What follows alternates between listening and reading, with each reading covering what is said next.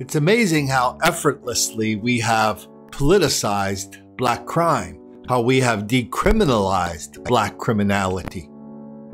Just yesterday, I was driving around in my little car and I turned on NPR. The very first thing I heard was the debate, 7 people running for district attorney of Philadelphia, a dirty, dangerous chocolate city. The very first thing I heard, and I'll play this in a more fuller version on May the 7th when they release the audio of what I heard yesterday.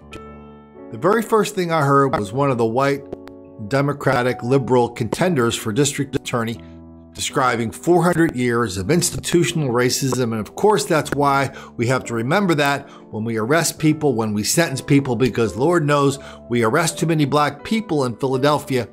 Or convict too many black people. We send too many black people to prison, and that is all about racism.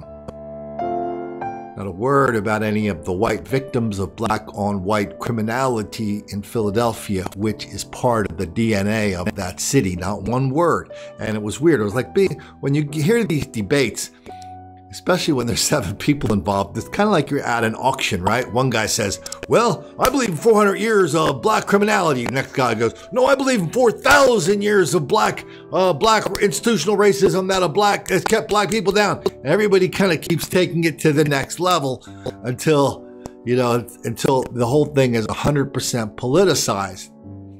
I was thinking of that also. Just a little bit, today I was coming back from breakfast, Ralph's, and I turned on NPR, and there was another story on there. And let's just play a little snippet of it here. That's John Ridley, Academy Award-winning screenwriter of 12 Years a Slave, showrunner for the ABC drama American Crime, and director of Let It Fall, Los Angeles, 1982 to 1992, a documentary on the LA uprising that is premiering tonight on ABC at 9 p.m. Eastern. So 25 years ago, we had of course, there's lots of TV shows right now about this. So on NPR, the LA riots, large-scale black mob violence. And by the way, people that were there at the time, they took it to a new level by saying this was large-scale black mob violence directed at Koreans, the people who owned all the businesses that were targets of all this black violence. Large-scale black mob violence on a criminal level, and 25 years later, all of a sudden, it's not a riot anymore. It's an uprising. A riot is a crime. An uprising is a political act. So that's what we've transformed this stuff. This is what happens to black crime over a period of time. Whatever it begins with, it ends with something else. However criminal it begins, it ends as a political act. So maybe we're just picking on Philadelphia this morning, but in the Philadelphia paper yesterday, another huge story. We have to stop suspending children in Philadelphia schools because everybody knows that suspensions are disproportionately inflicted on black students and handicapped students or challenged students, whatever the buzzword is today. Oh, and by the way, it's worth taking a minute just to remind people this whole thing about the challenged people in a school. If this is the way it works in a lot of chocolate cities and a lot of chocolate school districts, if you can get your child put in a special needs class, everything changes. Plus, you get a check. So anyway, that just so happens there happens to be a lot of special needs children who are also black. Wildly out of proportion. Anyway, we can't suspend them anymore because everybody knows the suspensions are disproportionately black, and that can only mean one thing: white racism. So all the kids that are in these schools that are trying to learn, all the kids who are victims of this black criminality and misbehavior wildly out of proportion, the victims, they are nothing. I was thinking of that this morning when the story out of Sacramento, California took a new twist. We already did a story about the two elder women, 84 and 61, attacked by a black man on a running track up in the Sacramento area. Killed one, really hurt the other with his bare hand and his feet. There was a sexual assault involved. They caught up with him because he was involved in a third assault sexual assault on the same day. Let's catch that story because there's a lot going on in that story that we should take a look at. It happened again. Tonight, police are revealing another attack on an elderly woman. This time it happened in Sacramento's Arden neighborhood. And tonight, investigators believe it is connected to the deadly attack and murder of an 86-year-old woman in North Highlands yesterday. It's really kind of creepy that someone's like out there specifically targeting elderly people. It's kind of like out of this world, really. Sacramento County Sheriff's deputies say that they have a person of interest behind bars. Good evening, I'm Sam Shane. And I'm Adrienne Moore. He was arrested yesterday afternoon near Fair Oaks and Howe. That's where CBS 13's Macy Jenkins has much more on this developing story. Macy. Well, Sam and Adrienne, I'm here where that 18-year-old was arrested yesterday afternoon, but this was the third attack on an elderly woman in one day. Investigators are still trying to connect the dots, but say they believe the suspect's motive was sexually assaulting elderly women. 24 hours after the murder of 86-year-old Fusako Petras, investigators with Sacramento County Sheriff's Department say they have a person of interest in custody. An 18-year-old man arrested Wednesday afternoon near Fair Oaks and Howe. Police say the suspect sexually assaulted an elderly woman in the area out of the blue. I always see this neighborhood as on the safer side. A lot of good people live here, and yeah, absolutely not. I would never expect that to happen here. Deputies say the man lives near the school and matches the description of the suspect seen attacking the two women Wednesday morning. Investigators haven't released his name yet, but we searched the arrest log at the department and found a record for an 18-year-old with a North Highlands address less than a mile from the high school. I'm total shock. Something like that should take place in a wide open area. The arrest log showed this as the arrest location, Woodside Healthcare Center, a rehabilitation facility 1 block from Fair Oaks and Howe. When we arrived, management told us they had no comment about anything and asked us to leave. It's just craziness. It's really kind of creepy that someone's like out there specifically targeting elderly people. It's kind of like out of this world, really. The man arrested yesterday faces 2 felony charges for assault and willfully causing elder abuse. But Richard Haas, who lives close to Highlands High, says whoever is responsible shouldn't be let off easy. Age is really meaningless. If it's a baby or 86-year-old woman or 100-year-old woman, they should not die before their time. So much happening in this story. First, this guy was in a rehab center. What the hell's a rehab center? Who was there? What was he doing in there? Did the neighbors, by the way, I know the answer to all these questions, but did the neighbors know that a rehab center was in their neighborhood? Do you know that there's one in your neighborhood, or 2 or 3? These, like a place like Washington, D.C. is flooded with these rehab centers. Their homes, they put 5, 6, 7. We've done a lot of stories on these homes, especially how white kids, when they go to these homes, are brutalized by the other black inmates. And so these things just pop up, and if you go, they just pop up, and nobody knows about them. But the second thing is, so the woman's going, wow, and the reporter and the people in the video are going, wow, what's up with all this? Isn't it weird that somebody would target old women?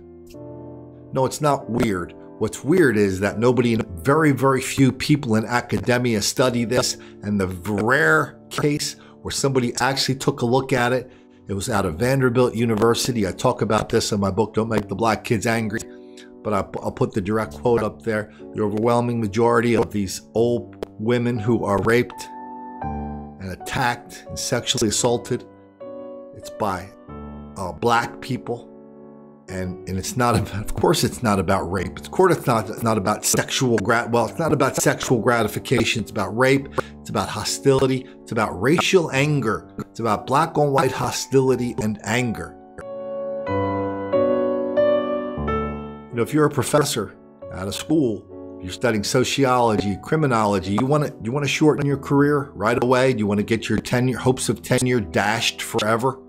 Go to your department chair and say, I'd like to study black criminality. I'd like to study why so many young black people sexually assault old white women. You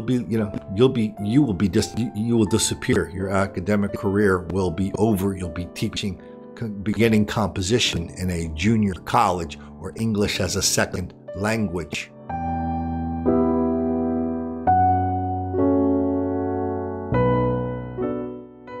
That's what happened in this case in Sacramento, and nobody has a clue. Or if they do have a clue, they're not talking about it.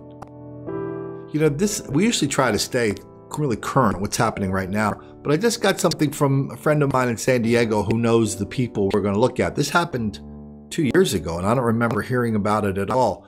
But I kind of wanted to use it here because it kind of fits in this theme, is that however black criminality starts out, as it did in the LA riots, and it started out as a big act of criminal violence, and all of a sudden it's turned into, you know, the uprising,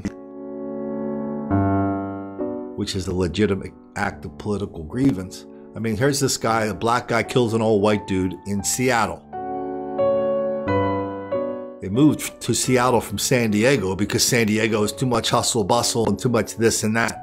So if you know there's too much hustle bustle in Southern California and you move to Seattle, you know you are the ultimate soft white target. That's what this guy was.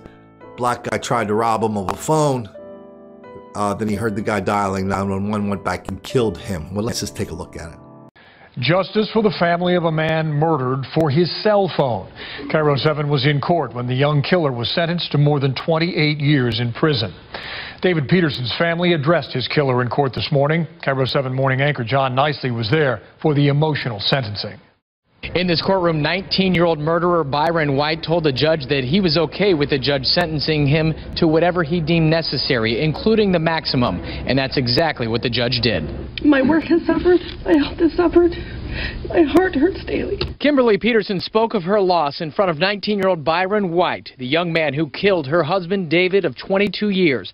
David Peterson was walking in Seattle's Greenwood neighborhood in February 2014 when White stole his cell phone and then shot him. I want to say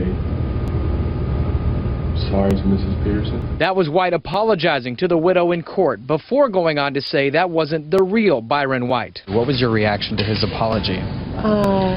That was appreciated, but just based on what he said afterwards, I don't necessarily know that it was heartfelt. Peterson's brother saw the detective's interview with White showing no remorse, and he says others around White likely knew he had access to a gun. The young people really need to stand up for what's right, and when they see things, they need to expose them so that maybe some of this stuff can be prevented. Court records show after the murder, White commented that it wasn't even a nice phone.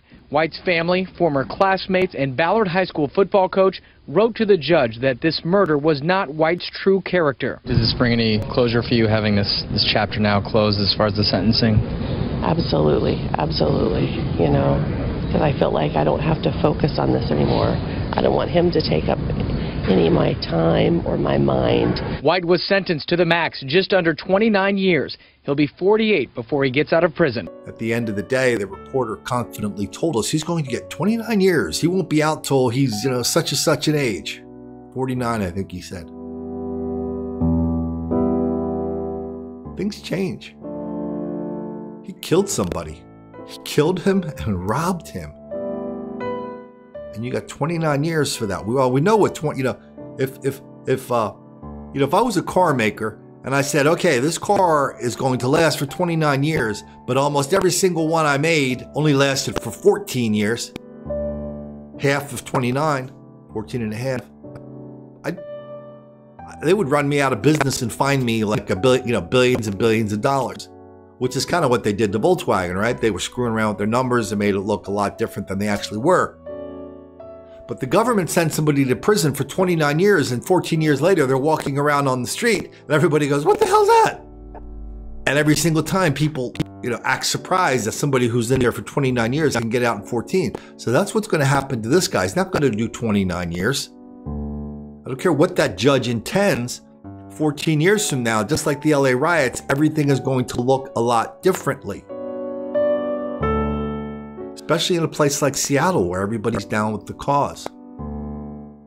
You guys might not remember this, but it's one of these stories that I remember. Some people remember it. It's about an old dude up in Syracuse, New York.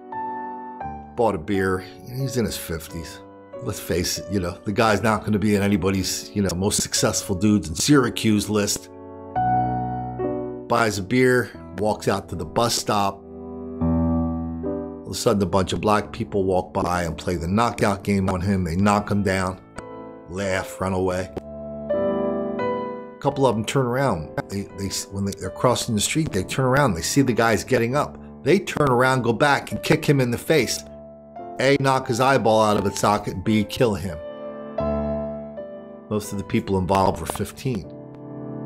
Okay, so I just do the violence, and I show how the reporters and the public officials are in such denial about it. I probably should do a better job of following up, but there's a mountain of stuff out there we've got to do, right? So I'm trying to focus on just what's happening right now. 2 years later, this would have been just last year, there was a story in the paper up in Syracuse where people were going, hey, there was a story about a guy who threatened to kill his principal. And threatened to kill his principal, and then he got kicked out of school. A couple of days later, he's back doing the same thing again. And people go, what's the kid doing in school? He just threatened to kill his principal. And somebody else said, oh no, it's way worse than that. He's one of the kids who kicked that dude in the face and killed him, the old white dude. Did a couple years in the slammer. They got till they got to the age of 18 when he had to let him go. Boom, he's back in high school. That's how crazy it is. That's how insane this whole thing is surrounding black criminality. It's always something relieving somebody for responsibility for what is happening. I was talking to a couple of people the other day about something in Wilmington, Delaware. And I don't like to talk about Wilmington because I think it's special. I talk about Wilmington, my little hometown, because it's ordinary. And that's why I live here. I see this violence and denial every day. Violence, denial, violence, denial. And so a guy was talking about how, well, one of the reasons that Wilmington is so screwed up is they built a bridge through the middle of Wilmington. They built a freeway right through the middle in the early 60s. I remember going down there, I'd see the building the bridge, I'd be underneath there fishing. About 20 years later, some brainiac from the University of Delaware discovered that, well, when they built that hot freeway right through the middle of Wilmington, they had to take out a city or block or two of houses. And that is why Wilmington turned into a dirty, dark, dangerous chocolate city that Newsweek called Murder Town, USA. That's why, because of the freeway. Didn't have anything to do with the black criminality wildly out of proportion. Didn't have anything to do with black people driving white people out of Wilmington because of this criminality. Nothing to do with anything. It's all about the freeway. So people just make it up as they go along. I mean, how many cities are there like Wilmington? How many hundreds and hundreds of cities are there in this country like Wilmington, Camden, New Jersey, Baltimore, Washington? But all these cities have other cities surrounding them, right? Wilmington, no matter what anybody here thinks, is basically a suburb of Philadelphia. See all these cities around Philly. You got Reading, Allentown. All of them have the same quality of large black populations, high crime, and white people that are just have their head on a swivel every minute of every day because black on white hostility is mainstream and black on white crime is just part of the DNA of those towns. But everybody, everybody comes up with these little fairy tales. Oh, there's a freeway going through your city. That's why the black people are killing and hurting the white people on such a massive scale. That's why.